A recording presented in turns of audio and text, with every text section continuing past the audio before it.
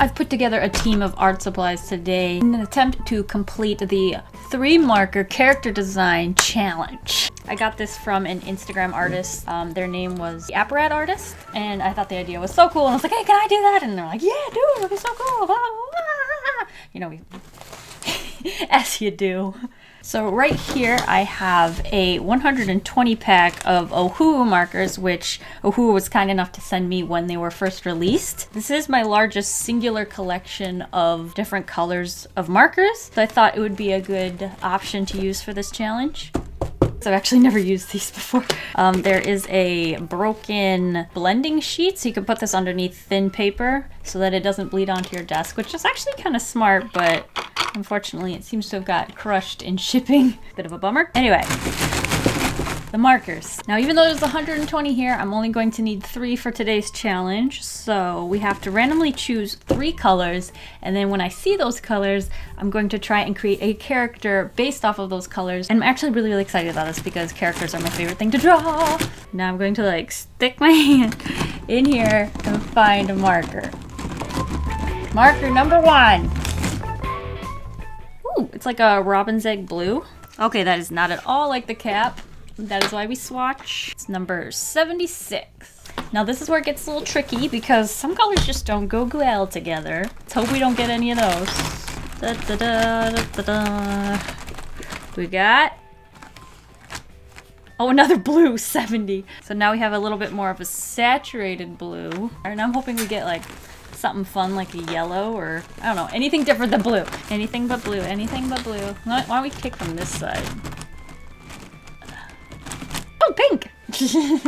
Okay, hey! Alright, I'm actually really happy with this. So the colors we got for today's character are 76, 70, and 17. And if we look closely, you'll see this one does not match the cap at all. So this color makes me think innocent. I don't know, like, that's the first word that comes to mind. And when you're creating a character design, it's all about brainstorming and throwing ideas onto paper. So the first words I thought of were innocent, blueberry, and depressed.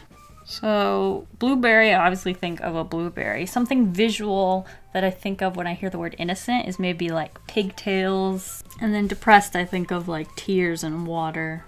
Now, none of this is still inspiring me, so I'm going to try a different sort of word association and draw an article of clothing that each of these colors make me think of. So like this color is very close to like jeans, so I can draw some jeans. Denim. These two colors together honestly make me think of like a 1980s windbreaker. Like, so it'd be like the character. I feel like I need the body to be able to draw this. So those like big poofy ones with the buttons. Give them some 80s hair. Have like stripes of different colors. They're pretty gaudy. I feel like I still have one in my closet. But I'm not sure I have enough colors to really pull this one off. The beginning stages of brainstorming is all about just like basically brainstorming the paper. So taking what's your brain and just throwing it at the paper and hoping something sticks and something can continue to inspire you and spark something. Actually, I think these were a little bit more 90s, weren't they? Not sure. I don't know, I owned one. Let's get a scrunchie on that wrist. I'm gonna incorporate those jeans and denim down here.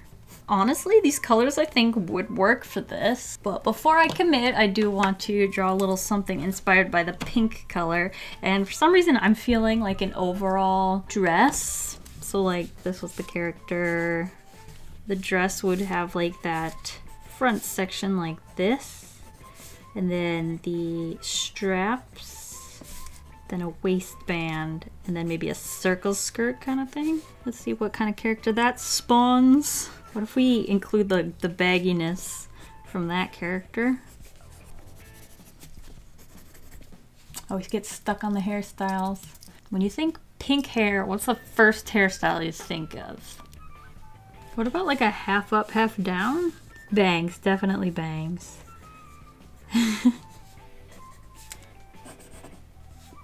Alright, so that's what we've got with our first pass of just going through each color individually. Now just looking at these, this is definitely more up my alley and what I kind of tend to draw on my own.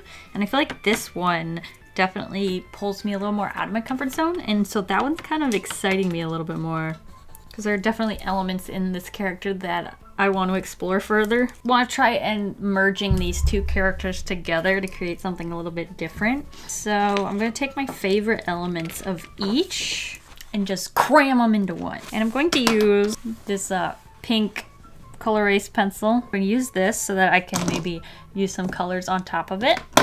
So let me try and do like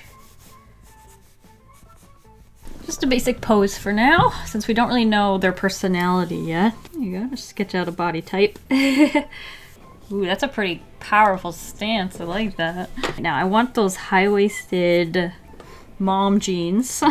And like I have it all kind of cinching at that point so that we don't lose that in the character design. I'm thinking about using that coat right there, but shortening it maybe? Not sure. Let's leave that for now. Let's do the hair because I know what I want to do with that. I kind of got an idea. I want to do those big explosive bangs. But then I'm going to do the half up, half down haircut that we had in the pink character. Part of character design, especially in illustration, is trying to exaggerate things. So I really like the hoop earrings. So let's make them huge, you know, make them noticeable. Let's make it so that if she turned her head, they'd get in the way and be kind of annoying. Like, that's how big I want them. Imagine wearing those. You know what, now that I'm looking at the earrings, let's take that original earring and make that the inside. So now they're these like huge teardroppy shapes. I had a Barbie with those things. Weird things that you remember. I'm thinking of giving her a turtleneck. Then oversized sweater maybe? Even make it a little long on her. Maybe these stripes were supposed to line up if the size was like made to fit you.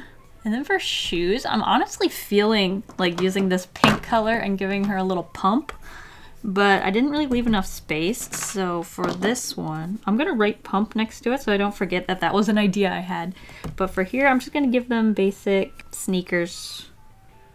Now I'm thinking, since there's really no rules to this challenge and I've kind of made up a lot of it, I'm gonna allow myself to use other colors, but, oh, I lost a nail. Anyway, I'm gonna allow myself to use other colors as long as these three colors are the main focal point and the other ones are just used to make these three colors look better. So the first thing I feel like I know I want is the hair to be pink. So let me just go in and color that and see how I like that. Oh wait, I thought the earrings were going to be pink. I messed up. It's okay. Just keep going. Got lots of paper left. And then at least one stripe of the sweater. You know what would be fun, since I want to include more pink? What if she has like a star, like a patch? Or maybe if I want to follow that stripe pattern. Although, wait. I'm including a few too many different things here because we have stripes, we have big circles. I don't think I want to include stars. So why don't we include some kind of circle or another stripe? Because sometimes if you have too many different crazy things in one character design, it's just not going to look cohesive. Let's try a circle, see what that looks like. What if it's like a loop? And then another one down here. And on just some abstract shapes. You know, something like that. It feels like it suits the character. Something like that. Now, I originally had envisioned this number 70 as the denim, but now that we're going in a bit more retro feel, I think I want the lighter blue to be the denim. Yeah. Let's give that a go. I'm gonna use some horizontal stripes to kind of give it that denim texture. Alright, there you go. And then I would use the darker color for these circles. Wait a minute. You know what might be fun? Is if this half of the stripe, the denim is just a different wash of denim. Let's go for it. Let's do it and then see what we think about it afterwards. So then I can color in these circles the same denim that the rest of the pants are made out of. Is that weird? I kind of like it. Oh, I don't know. Now up here I kind of want to use the darkest blue for the scrunchie. can use the light blue here for this stripe. Maybe add one more underneath it. And then use the darker blue for the sweater. Make sure everything has like a nice flat color to it. These two are the same color, but for some reason they look completely different. What happened here? What I'll probably have to do is take this one and darken around it. I'm gonna test this number 93, where the hands are, before I go in with the face. See if I like it with this color scheme. Just having a hard time visualizing if it's gonna suit it or not. I was worried it might be a little too saturated and compete. Although wait, looking up on the camera, these two look like they're very similar in tone, so it's kind of hard to see the difference. But like when we come down here, it's probably gonna work here because we've got lighter colors. Yeah, see how well that works down there? Although we have a lot of light tones up here, except for the earrings messed up. If the earrings had worked properly, this color probably would work. But I'm still gonna use it for this character, even if we don't use it as we continue to experiment with this character. You know what? A good trick I have is to start light and build up. So let me start with this color. See, this is a terrible option, honestly, for this color too. See how it blends in with that pink? You know what? Screw it. Let's go all in. I love the way this looks next to that light pink. Perfect contrast there. There we go. Now I want to go over that with the white gel pen and some fine liners and see what we're working with. That'll give me a better idea. I'm not gonna lie, I kind of missed line art. Haven't used it as much lately. Now that some of this is dry, I might be able to do another layer. See if we can get some darker tones wherever I feel like it. Ooh, this works really well for shading. Ooh, I got lucky. Look at this. Yes! Oh, I love that. I'm gonna try a couple different color combinations here. See if they change her personality at all. Those big earrings. Ooh, exaggerate them a little bit more like that. Now that I kind of have an idea of what I want the outfit to look like, I can experiment a little bit more with the style. Like elongate the neck a little bit and give it that big voluminous turtleneck shape. You know, more like a turtle, as the name suggests. So I wanted to try a version where pink is like the accent color. So I want that on those earrings. I think I'll still keep the pink lips. Those are cute. Like a bubble gum. Could try the light blue as the hair. Let's just try this combo. Not crazy about the blue hair. I thought I did these two the same way, but they look completely different. Now I started being a lot quicker near the end there because something about this one's not jiving with me. I think the colors are all kind of competing. I'm gonna do this one in pencil. Change it up a bit. See if that cures whatever's ailing me. Try sketching something here. Just try to exaggerate and change things up. Hopefully not draw the exact same character over and over again. I still want to try maybe change up the character. That's actually, I didn't even think of that. I mean, I still have the power to completely change the character design if I need to make the colors work. I might even change the hair up a bit.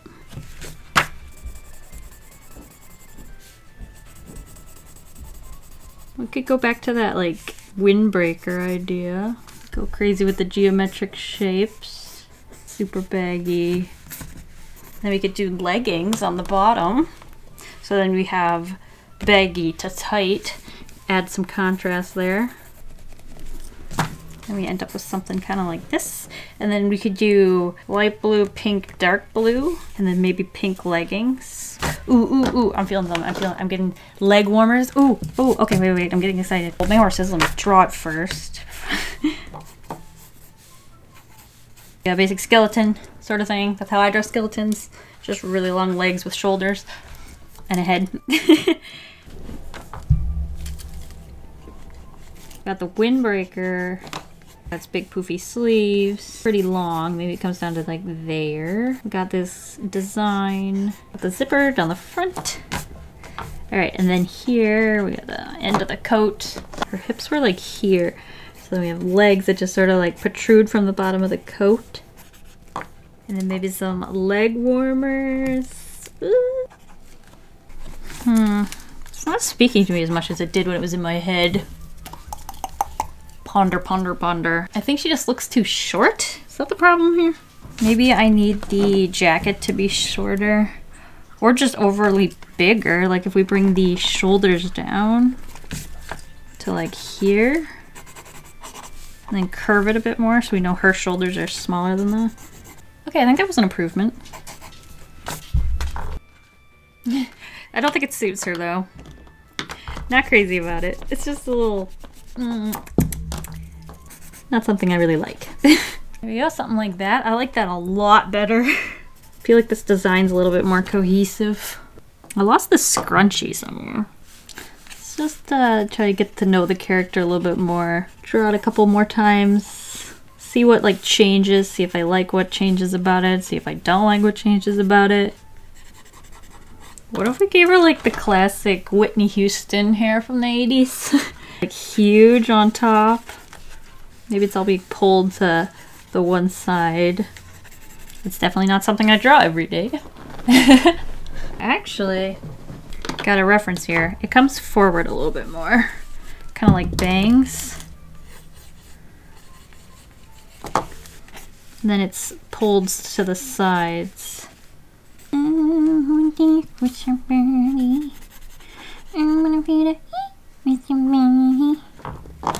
something else. Try something else. An excuse to draw a whole new head. Oh, she's smiling. She already likes this hairstyle and I haven't even given it to her yet. I'm literally just searching 80s hairstyles and seeing which ones I think suit her. Well, see, this hairstyle now gives me like a lot of room to add those earrings. That's kind of what I liked about this one. So let me just grab a circle and whoosh. Just massive statement earrings here. It is kind of cute. Looking back where we started. This I like because it feels like it's like a 1920s hairstyle. It's got those huge earrings, which just pushes it to another decade, you know? And I think this hairstyle will help in separating the colors out a little bit better. So yeah, let's try that out. We'll go over here and draw her out on this page. Let's see if I can come up with a fun pose. Kind of want to pull those arms out since they have those big baggy sleeves. Maybe have her look upwards. Make room for those earrings. Then that hair.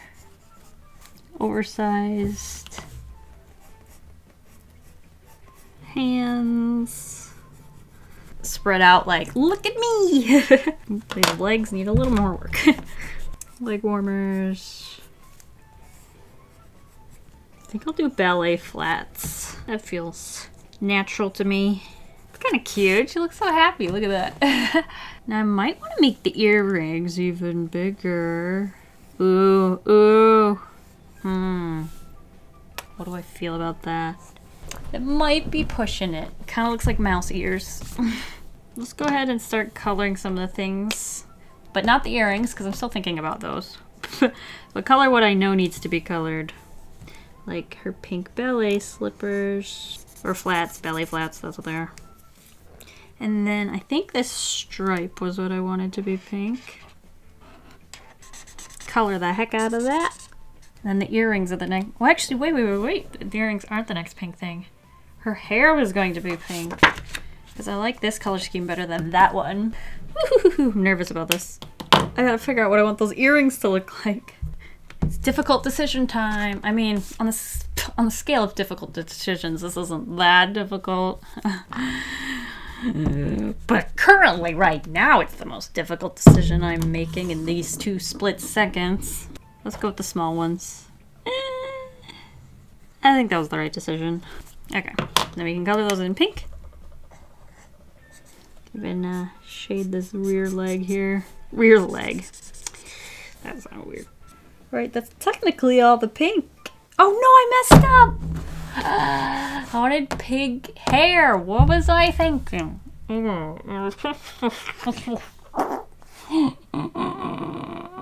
literally just set it out. Okay, I'm over it. What color? I used the lighter blue for the hair last time. Do I want to go darker blue? No, I don't. I don't think so. I think I want to go light blue here, dark blue here. A thumbnail could fix these problems we're having. Okay, looking good. Okay. I have to keep reassuring myself after that mistake. Next, I want the light one to go on the top of the windbreaker. I honestly think this was the color of my coat when I was growing up. Hold my breath. I don't want to layer this too much because I want it to be on the lighter side so that we can have that dark skin. Okay, here we go. Okay, I think I did good. Now this other section. Alright, not as good this time. Went over the same areas a couple times. But I do actually want this section here to be darker, so fill that in. Okay, here's what we've got so far. I missed the pink hair, not gonna lie. Honestly, I think this skin tone might work. It's not quite as dark as I anticipated, but it's basically these three all layered on top of each other. And I might be able to layer it again and get it even darker. So let me start there, because again, you can always get darker. I started with this sort of like orange. So it's like super saturated. Then I used this 101, which isn't saturated at all. It's kind of gross and green. But on top of that orange, it looks brown. Right? And then I just take the pink and layer that on top of that. And then it sort of like blends in with the color scheme a little nicer. Hey? I don't know. I'm learning. Now let's try it on the face.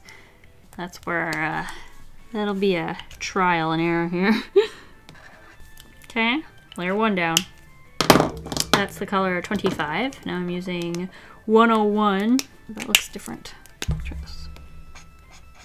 Okay, I've noticed that sometimes one end will be darker than the other end, which is a big deal.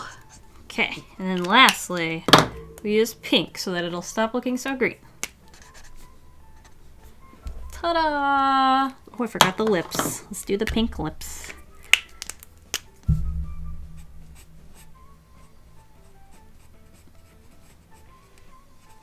I'm gonna try and keep the shapes really simple. See what happens. Because I like the way it looks right now with just the flat colors. Do I wanna... kind of feel like adding a line here. Yeah, I like that. Now the only problem with going about the technique of pencil, color, then line art is I feel like I don't put as much depth into the line art. I kind of just end up outlining the shapes of color. Whereas if I do line art on its own, I don't know, I add a little bit of pizzazz to it, I feel like. Alright, I do think I want to add an extra line up here to the hair. There we go. I'm gonna actually grab the pink and color this in and see what happens. And then I also want to use this pink color for shading. So let's... Ooh, that beautiful purple. Go, just make sure we add some depth to everything. And this guy over here. Okay, we good.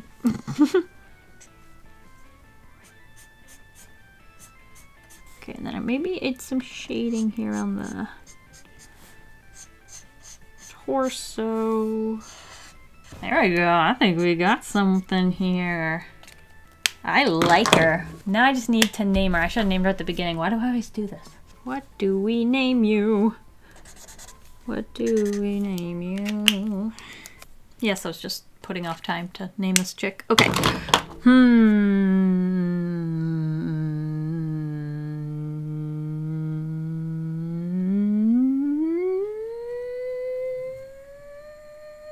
No, I don't know.